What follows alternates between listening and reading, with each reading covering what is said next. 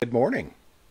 Today is Friday, the 24th of September, and those who follow are aware of the Jewish calendar. We're in the middle of a week-long celebration of Sukkot, which is, if you'll recognize it from our Bibles, the festival of tabernacles, or also sometimes referred to as the Feast of Booths. And you may recall from the story in the Scriptures in the New Testament of the Transfiguration at Mount Tabor. And when it's told Jesus, let us prepare booths for you and Moses and Elijah, some commentators believe that because of that reference to preparing a booth or a tent, there may have been in the season of Sukkot, this week-long Jewish celebration of tabernacles, that may have been what was in mind when the offering of building a tent or a tabernacle for Jesus, Moses, and Elijah. Well, let us continue with our opening sentence from Isaiah chapter 57, verse 15. Thus says the one who is high and lifted up, who inhabits eternity, whose name is holy. I dwell in the high and holy place, and also with him who is of a contrite and lowly spirit, to revive the spirit of the lowly and to revive the heart of the contrite. Let us humbly confess our sins to Almighty God. Almighty and most merciful Father, we have erred and strayed from your ways like lost sheep. We have followed too much the devices and desires of our own hearts. We have offended against your holy laws. We have left undone those things we ought to have done, and we have done those things we ought not to have done, and apart from your grace there is no health in us. O Lord, have mercy upon us. Spare all those who confess their faults. Restore all those who are penitent, according to your promises declared to all people in Christ Jesus our Lord. And grant, O most merciful Father, for his sake, that we may now live a godly, righteous, and sober life to the glory of your holy name. Amen. The Almighty and merciful Lord grant you absolution and remission of all your sins, true repentance, amendment of life, and the grace and consolation of his Holy Spirit. Amen. O Lord, open our lips, and our mouth shall proclaim your praise. O God, make speed to save us. O Lord, make haste to help us. Glory be to the Father, and to the Son, and to the Holy Spirit, as it was in the beginning, is now, and ever shall be, world without end. Amen. Praise the Lord. The Lord's name be praised. O come, let us sing unto the Lord.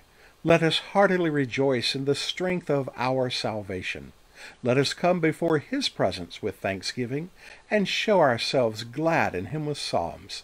For the Lord is a great God, and a great King above all gods. In his hand are all the depths of the earth, and the heights of the hills are his also. The sea is his, for he made it, and his hands prepared the dry land. O come, let us worship and fall down and kneel before the Lord our Maker, for he is our God, and we are the people of his pasture, and the sheep of his hand. Psalm 41.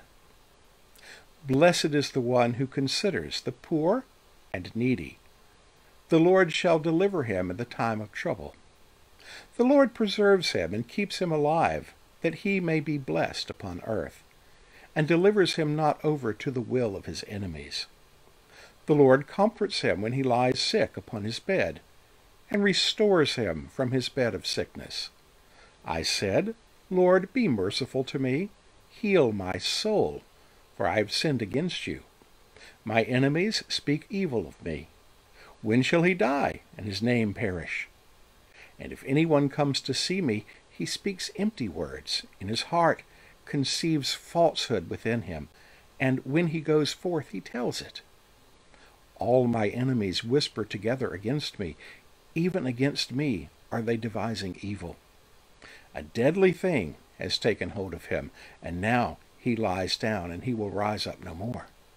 Indeed, Even my own familiar friend, whom I trusted, who also ate my bread, has lifted up his heel against me. But be merciful to me, O Lord. Raise me up again, and I shall repay them. By this I know you favor me, that my enemy does not triumph over me. And when I am in health, you uphold me, and shall set me before your face forever. Blessed be the Lord God of Israel, world without end. Amen. Glory be to the Father, and to the Son, and to the Holy Spirit, as it was in the beginning, is now, and ever shall be, world without end. Amen. A reading from the first book of Kings, beginning with the 14th chapter, the first verse. Before I begin, I want to remind you, as we read through this, just a sort of quick, brief history. David had a son, Solomon, who reigned after him. We know this. And Solomon reigned a united kingdom. That is, the kingdom that David, he inherited the kingdom from David, and under Solomon he had, for the most part, peace and prosperity. But because of Solomon's sin, God said that the kingdom would be ripped from him through his descendant, and that the kingdom, in essence, would be divided. And so we have Solomon's death, and then he is succeeded by his son Jeroboam. And his son, Rehoboam. And his son reigns in Israel and Judah, the area surrounding Israel. And he is a descendant, he's the great-grandson, if you will, of David. That's Rehoboam. But you remember in our lessons, Rehoboam took the advice of his young counselors who said, be harsh to the people. Say that the burden of my father Solomon was tough. I'm going to make it tougher. And because of that, the 10 tribes rebelled. That is the northern kingdom. And the northern kingdom rebelled against Rehoboam and became what's called Israel. So you have the northern kingdom of Israel and the southern kingdom of Judah. And the northern kingdom is reigned by Jeroboam. And so Jeroboam reigns the northern kingdom, 10 tribes, and Rehoboam reigns in Judah and Israel, and is a continuation of the promises made to David. I tell you that because we're going to be dealing with both of these kings. And once the kingdom divides, it becomes very confusing on who is who. Who are we talking about? Northern kingdom, southern kingdom. Which king? Is this a king of the northern kingdom or king of the southern kingdom? And so I just want to give you that background as we begin now from the first book of Kings, beginning with the 14th chapter, the first verse. At that time, Abijah, the son of Jeroboam, king of the northern kingdom, fell sick. And Jeroboam said to his wife, arise, and disguise yourself, that it not be known that you are the wife of Jeroboam, and go to Shiloh. Behold, Ahijah the prophet is there, who said of me that I should be king over this people. Take with you 10 loaves, some cakes, and a jar of honey, and go to him. He will tell you what shall happen to the child. Jeroboam's wife did so. She arose and went to Shiloh, and came to the house of Ahijah. Now Ahijah could not see, for his eyes were dim because of his age. And the Lord said to Ahijah, behold, the wife of Jeroboam is coming to inquire of you concerning her son, for he is sick. Thus and thus shall you say to her. When she came, she pretended to be another woman. But when Ahijah heard the sound of her feet, as she came in at the door, he said, Come in, wife of Jeroboam. Why do you pretend to be another? For I am charged with unbearable news for you. Go tell Jeroboam, thus says the Lord, the God of Israel. Because I exalted you from among the people and made you leader over my people, Israel, and tore the kingdom away from the house of David and gave it to you, and yet you have not been like my servant David, who kept my commandments and followed me with all his heart, doing only that which was right in my eyes. But you have done evil above all who were before you, and have gone and made for yourself other gods and metal images, provoking me to anger, and have cast me behind your back. Therefore, behold, I will bring harm upon the house of Jeroboam, and I will cut off from Jeroboam every male, both bond and free, in Israel, and will burn up the house of Jeroboam as a man burns up dung, until it is all gone. Anyone belonging to Jeroboam who dies in the city, the dogs shall eat, and anyone who dies in the open country, the birds of the heaven shall eat. And the Lord has spoken it. Arise, therefore, go to your house. When your feet enter the city, the child shall die. And all Israel shall mourn for him and bury him. For he only of Jeroboam shall come to the grave, because in him there is found something pleasing to the Lord, the God of Israel, in the house of Jeroboam. Moreover, the Lord will raise up for himself a king over Israel, who shall cut off the house of Jeroboam today. And henceforth the Lord will strike Israel as a reed is shaken in the water, and root up Israel out of this good land that he gave to their fathers, and scatter them beyond the Euphrates, because they have made their Asherim, provoking the Lord to anger. And he shall give Israel up because of the sins of Jeroboam, which he sinned and made Israel to sin. Then Jeroboam's wife arose and departed, and came to Tisra. And as she came to the threshold of the house, the child died. And all Israel buried him, and mourned for him, according to the word of the Lord, which was spoken by his servant Ahijah the prophet. Now the rest of the acts of Jeroboam, how he warred and how he reigned, behold, they are written in the book of the Chronicles of the kings of Israel. And the time that Jeroboam reigned was 22 years, and he slept with his fathers, and Nadab his son reigned in his place. And now the message is of the southern kingdom, the kingdom of Judah. Now Rehoboam the son of Solomon reigned in Judah. Rehoboam was 41 years old when he began to reign, and he reigned 17 years in Jerusalem, the city that the Lord had chosen out of all the tribes of Israel to put his name there. His mother's name was Naamah the Ammonite. And Judah did what was evil in the sight of the Lord, and they provoked him to jealousy with their sins that they committed, more than all that their fathers had done. For they built for themselves high places and pillars and Asherim on every high hill and under every green tree, and there they made male cult prostitutes in the land. They did according to all the abominations of the nations that the Lord drove out before the people of Israel. In the 5th year of King Rehoboam, Shishak, king of Egypt, came up against Jerusalem. He took away the treasures of the house of the Lord and the treasures of the king's house. He took away everything. He also took away all the shields of gold that Solomon had made. And King Rehoboam made in their place shields of bronze, and committed them to the hands of the officers of the guard who kept the door of the king's house. And as often as the king went into the house of the Lord, the guard carried them and brought them back to the guardroom.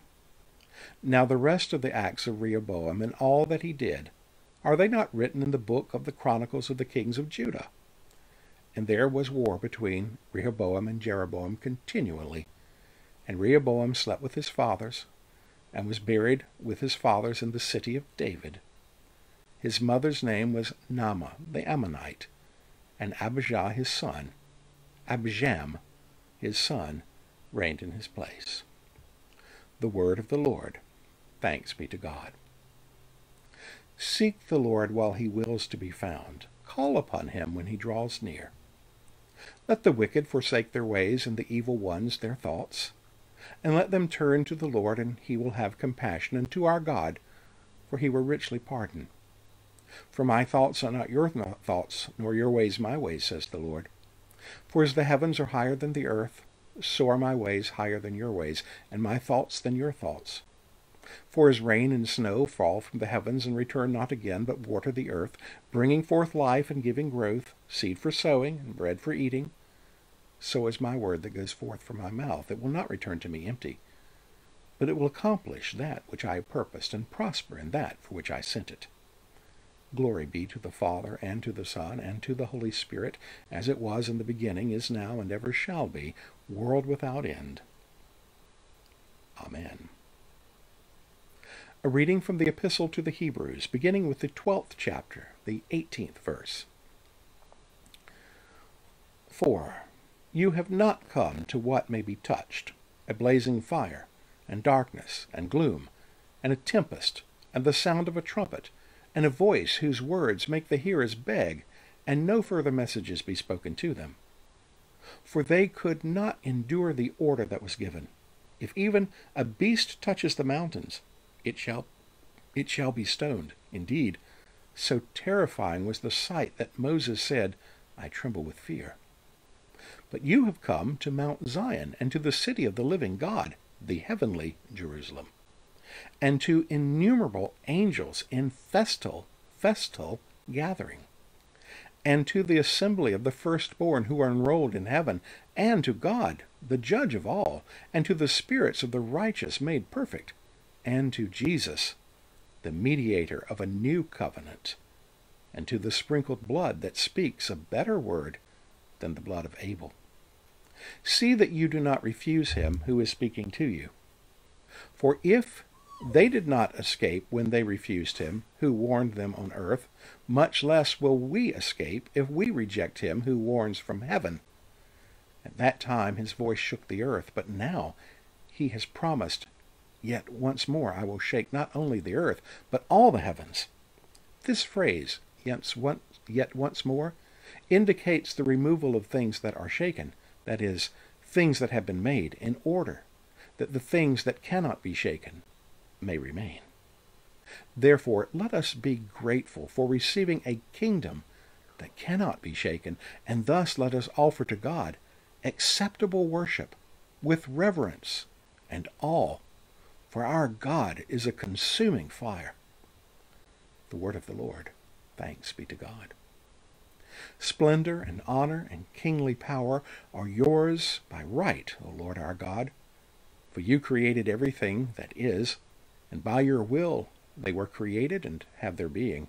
And yours by right, O Lamb that was slain, for with your blood you have redeemed for God from every family, language, people, and nation, a kingdom of priests to serve our God. And so to him who sits upon the throne, and to Christ the Lamb, be worship and praise, dominion and splendor, forever and forevermore. Please bow with me in prayer. Come, Holy Spirit, and fill us in our souls, in our hearts and minds, to the very core of our bodies and our intellect.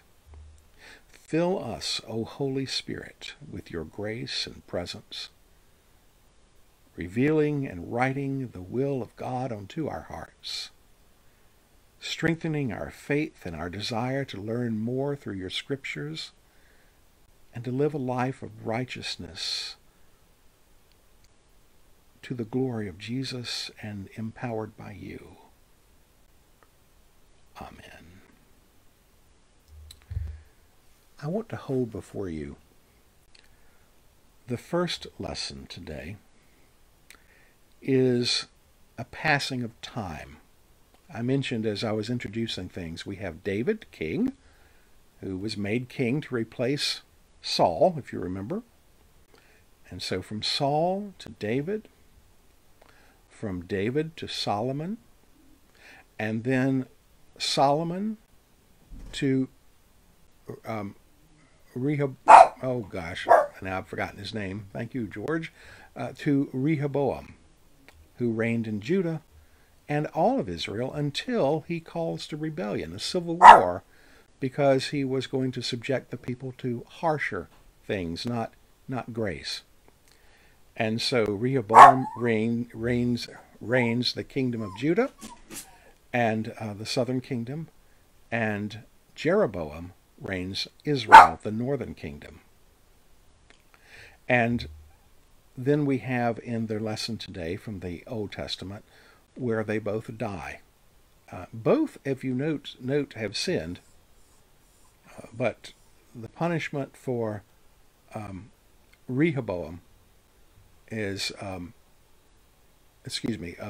Jeroboam, is that his lineage will end. There'll be another king raised up. We are told that Nadab, his son, reigns in place, but we're told that will be a short reign, that entire family will bear the punishment for their sins.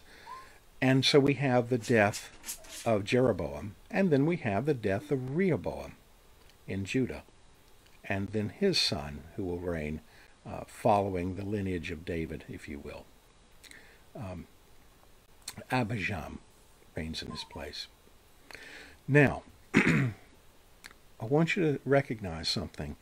As an empire declines, so do the values of the empire. In fact, one could argue the values of the empire declining results in the decline of the empire. But in any event, notice what Solomon made for the temple. What Solomon made for the temple was coated in gold and so forth. But once it was taken away by the king of Egypt, it was replaced by bronze. You're seeing the decline of empire. It wasn't replaced by gold, but by bronze, a cheaper material. And notice how bronze sort of shines like gold and looks like gold, but it has to be polished, and it's not gold. And so you're watching the decline of empire, if you will, very quickly after the death of Solomon. In Hebrews, what I want you to compare that with is the author of Hebrews is talking about the kingdom of Christ that Jesus inaugurates as a new covenant.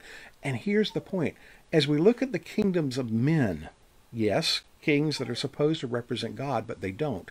A people who are supposed to represent God, but they don't. They fail, and their kingdoms fail. Well, here we have the promise of the kingdom that Christ inaugurates through his precious blood and death and sacrifice and resurrection from the cross, and him going as mediator of a new covenant in verse 24. We have a kingdom. Look at verse 28. Therefore let us be grateful for receiving a kingdom that cannot be shaken. And thus let us offer to God acceptable worship with reverence and awe. You see, the difference is when we look for salvation, if we look for efforts that are human-based and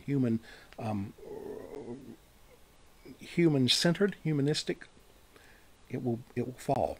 Humans are sinners. There are times that we can rise high, but ultimately, just look at history. But when we look at a kingdom based on Christ, on God, that kingdom will not be shaken. So again, what's presented to us today is the option. Choose which kingdom you will serve. Choose which kingdom you will belong to. Yes, we're born in a secular kingdom. We live in a secular world. But you and I, as Christians, are sons and daughters of the King. We are of the heavenly country. That's our citizenship.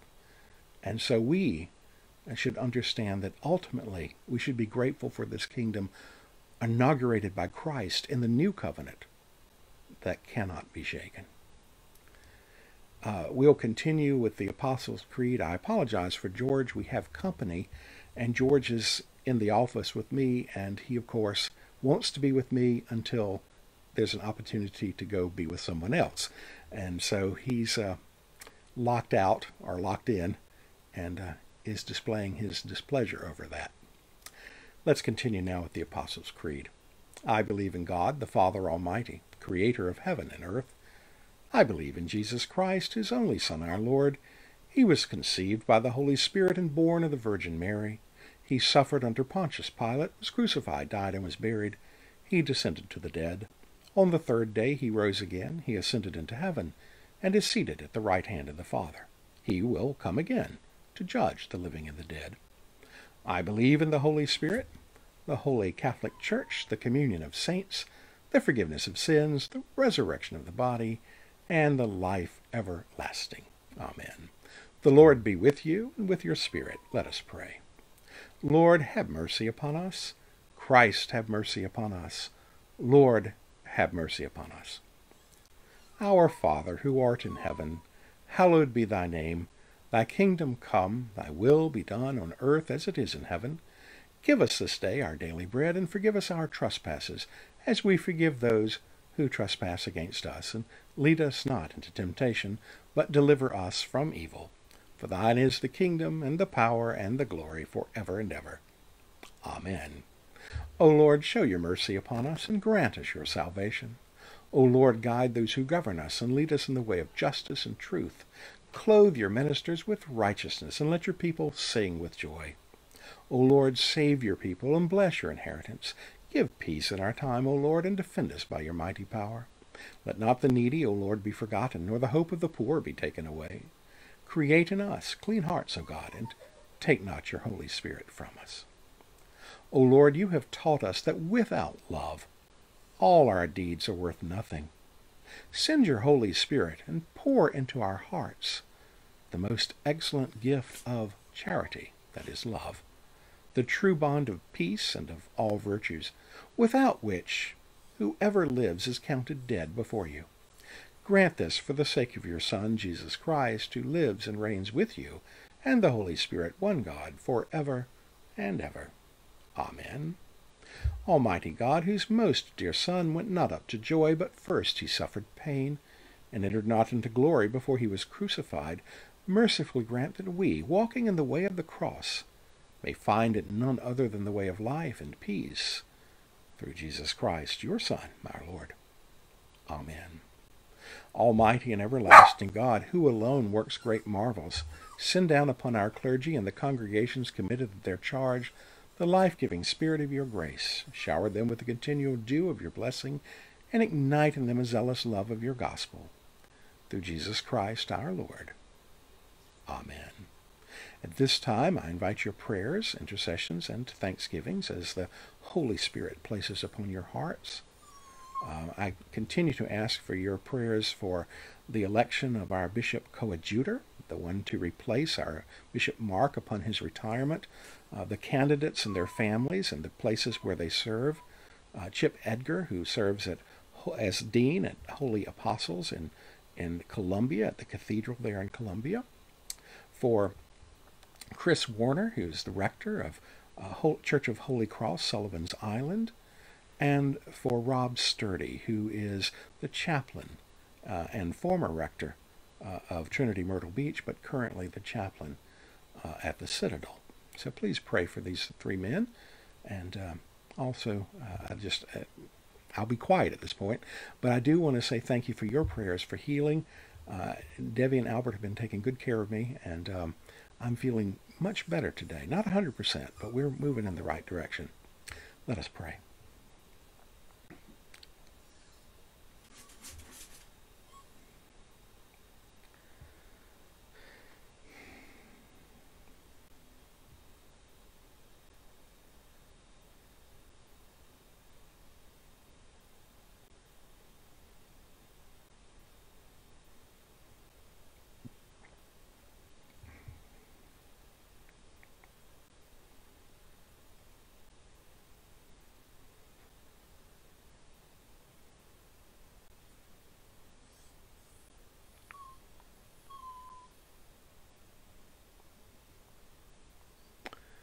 Please join with me in the general thanksgiving. Almighty God, Father of all mercies, we, your unworthy servants, give you humble thanks for all your goodness and loving kindness to us and to all whom you have made. We bless you for our creation, preservation, and all the blessings of this life, but above all for your immeasurable love and the redemption of the world by our Lord Jesus Christ, for the means of grace and for the hope of glory.